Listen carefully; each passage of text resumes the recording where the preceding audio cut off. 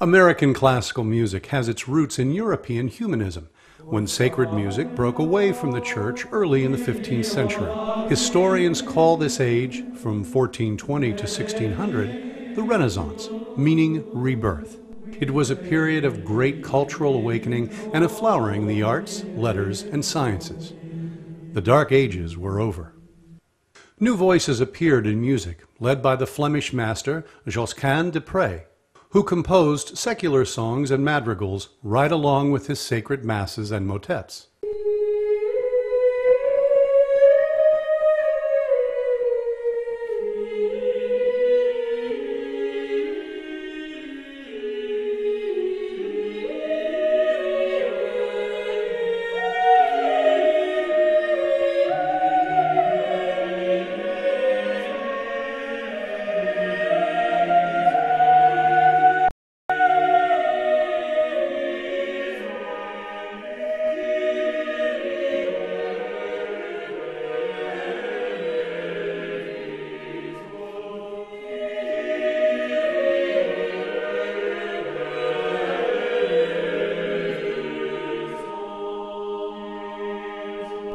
A new style called polyphony took shape, and it created exciting musical thrills as separate melodies imitated each other when they entered the musical fabric at large. Martin Luther was fond of the music of Josquin and others in the Flemish school of composers.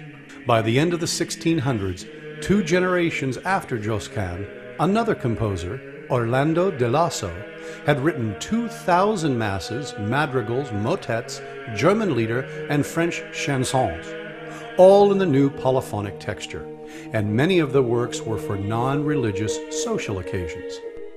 At the same time, Giovanni Pierluigi, called by the place of his birth, Palestrina, devoted himself almost completely to religious music. He turned out masses and motets of such beauty, spiritual depth, and technical refinement that they are still studied and performed to this day.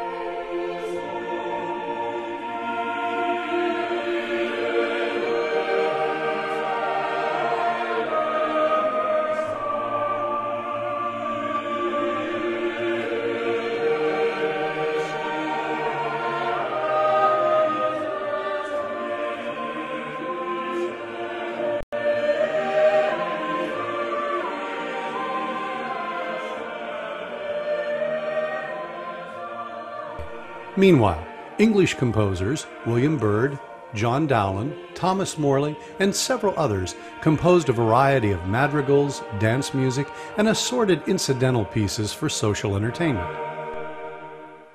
Named after the popular ornate style of architecture from 1600 to 1750, the Baroque period expressed in music the new reality of the day. As British, French, and Dutch colonial governments took control of vast regions of the world, massive cathedrals stretched to the heavens. The steam engine would soon unleash awesome power. It was an age of explosive expansion, or reaching out, and it was all done in a colorful and theatrical manner. The major European monarchies tried to outdo each other in pride, pomp, and pageantry.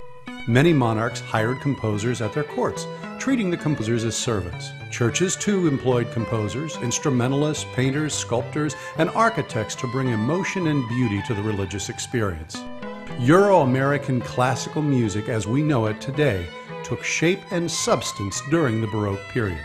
The innovator who opened the door was Claudio Monteverdi. His 1607 opera, Orfeo, revealed the potential of music and drama to coalesce into one of the high art forms of Western civilization.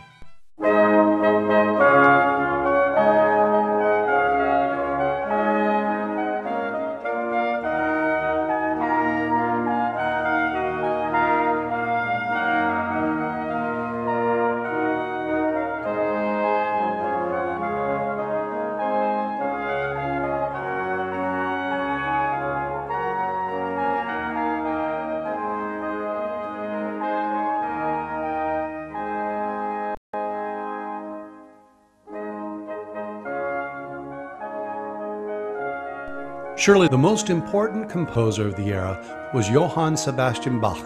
Writing in every form and style except opera, Bach brought the Baroque aesthetic to its highest excellence. He wrote choral preludes, inventions, fantasies, fugues, suites, toccatas, concertos, orchestral suites, cantatas, and oratorios for voices, keyboards, and orchestral instruments. The Brandenburg Concertos and St. Matthew Passion are among his most popular works.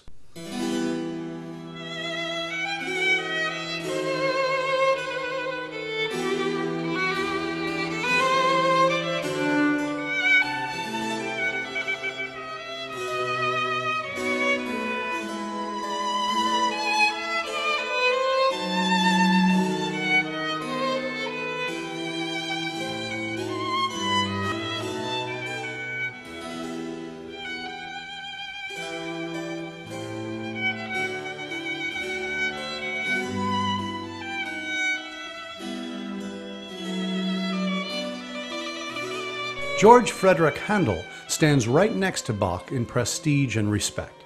While Bach was a loner, almost antisocial, Handel was a man of the world, at home with kings and nobility. Handel composed an abundance of concerto grosso works, solo concertos, harpsichord music, operas, and incidental pieces. He is best remembered for his famous Messiah, and also water music, several oratorios, and especially the royal fireworks music.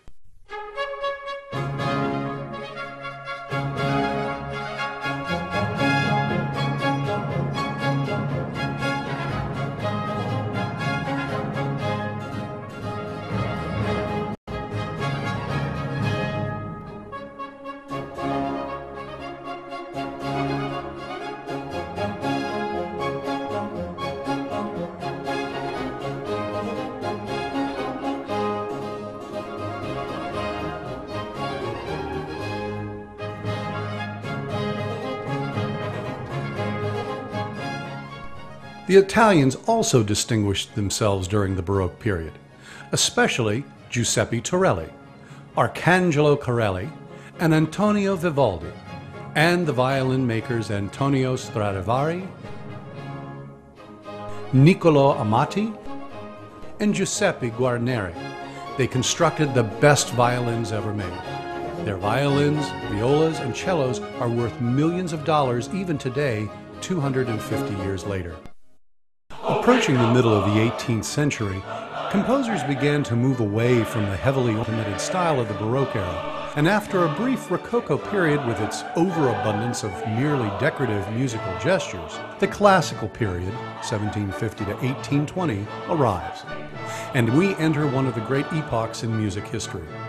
The pendulum swings from the passions of the Baroque to the intellectual control and enlightenment of this age of reason. Franz Joseph Haydn set the model for the classical period. He wrote 20 operas, 70 string quartets, 60 keyboard sonatas, 108 symphonies, 200 chamber works, and dozens of cantatas, concertos, and oratorios. He was called Papa Haydn.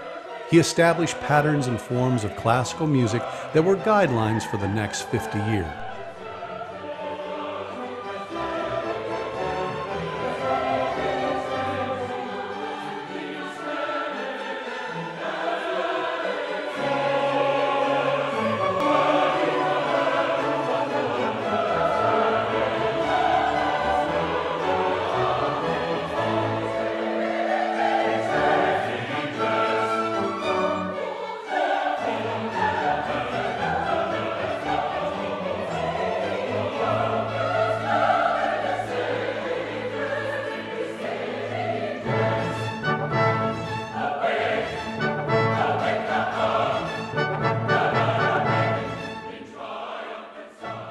At age 6, Wolfgang Amadeus Mozart dazzled all of Europe with feats of memory and keyboard skills.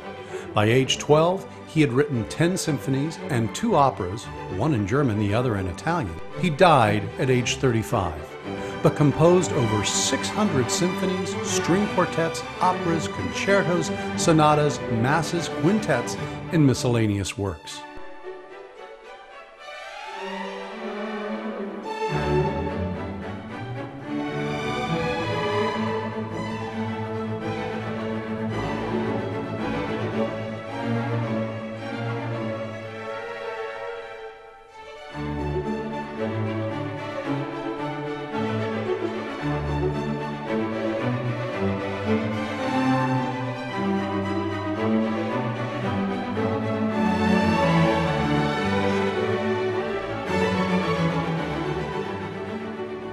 A giant among giants, Ludwig van Beethoven stood boldly with one foot in the classical period and one foot in the Romantic period. His music has all the designs of classicism: control, balance, linear order, and such. But at every turn, he pops the buttons off the classical garment with his ferocious emotional energies. His 16-string quartets, 9 symphonies, and a wealth of sonatas, concertos, and chamber works stand unexcelled in the literature.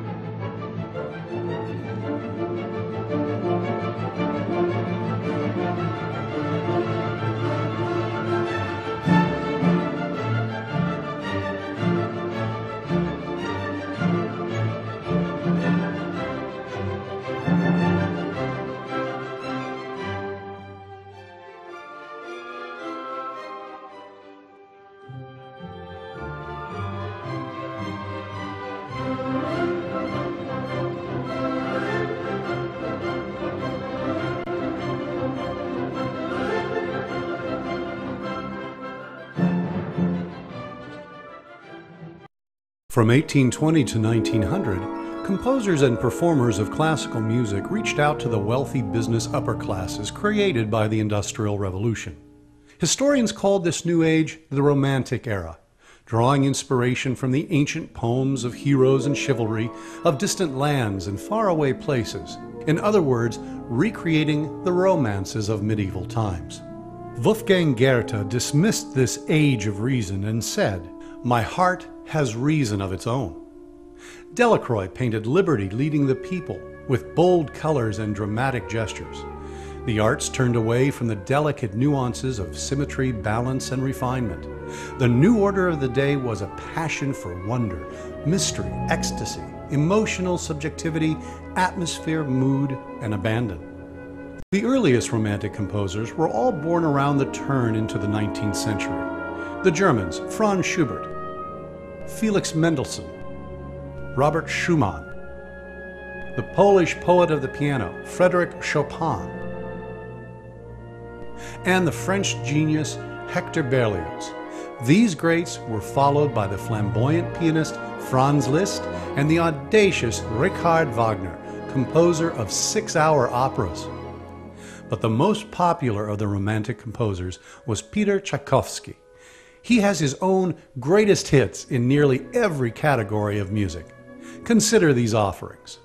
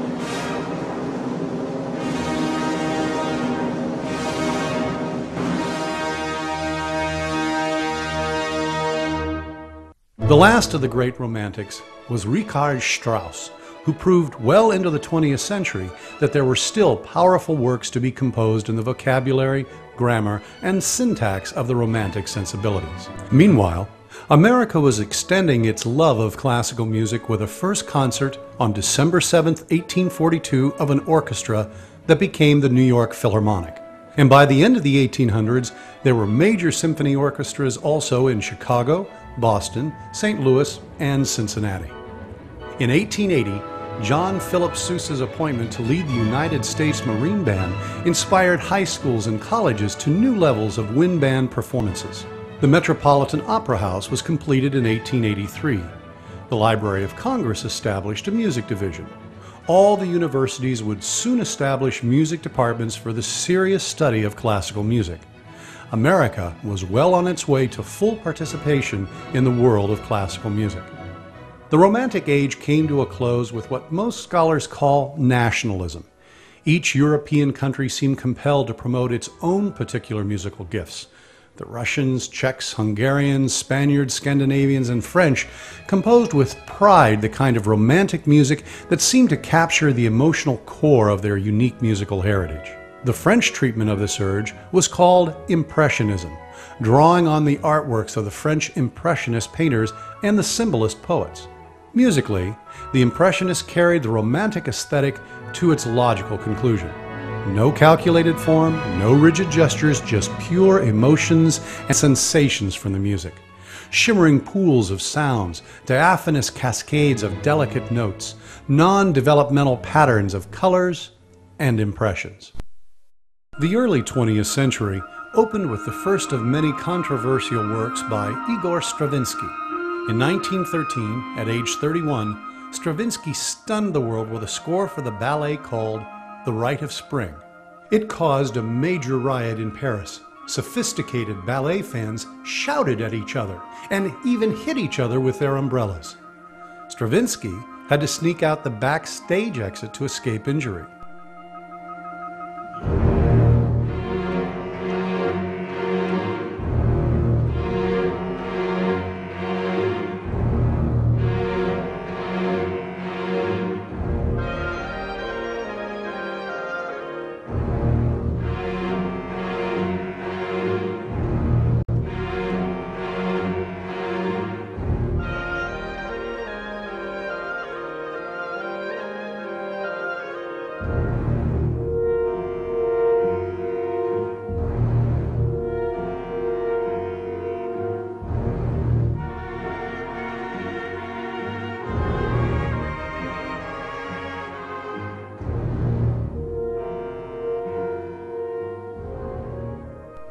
Arnold Schoenberg was equally controversial.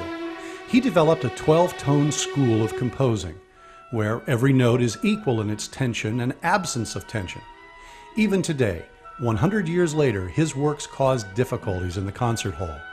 While Schoenberg and Stravinsky swam out into strange waters, Aaron Copland, Howard Hanson, Roy Harris, Leonard Bernstein, and dozens of others continued to compose in traditional patterns of melody and harmony to the huge satisfaction of concert audiences all over the world. From 1950 to the present day, often called the contemporary period or simply postmodernism, composers have been free to be completely independent. There is no specific classic or romantic school. All options are available in any given concert experience. John Cage ignored all traditions in his work. Imaginary Landscape No. 4 calls for 12 radios and 24 musicians selecting different stations on those radios. A conductor throws dice to determine which of the 12 radio teams gets a signal to change stations. The result is, therefore, completely chance each time the work is presented.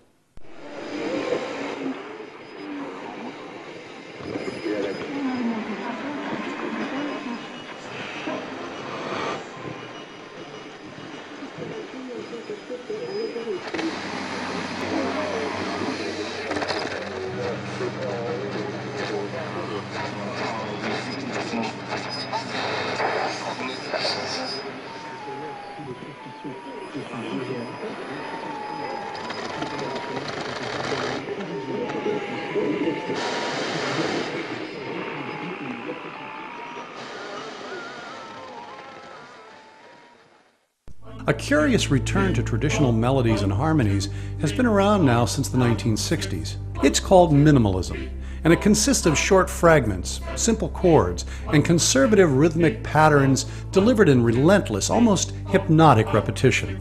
Steve Reich and John Adams have written minimalist works with much success.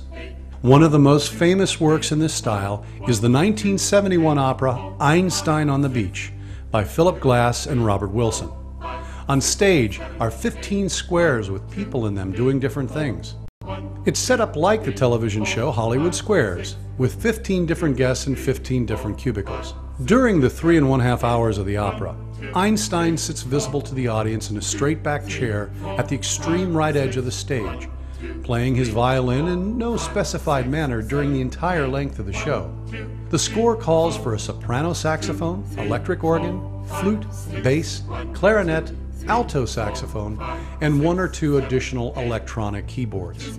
On stage are various soloists, dancers, small groups of vocalists, and 4 actors.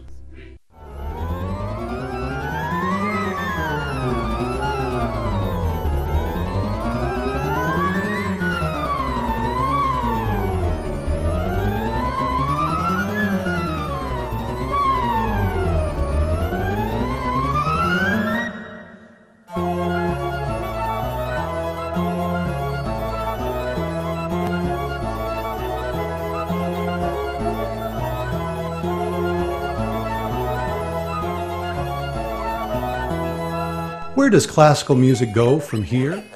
It's only a guess, but one thing seems likely. Future composers of classical music will use the revolution in communication systems, the internet, iPods, cell phones and such, to tell their story in new and exciting ways.